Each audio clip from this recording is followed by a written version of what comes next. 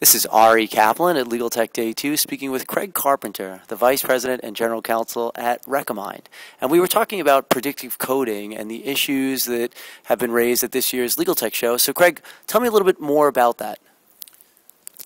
Sure, Ari. Well, first and foremost are the challenges facing the industry that are really pushing for something like predictive coding, and simply put, the economics of document review in its linear form are just not sustainable, and that's what corporate clients are telling their outside counsel and what outside counsel are really trying to address.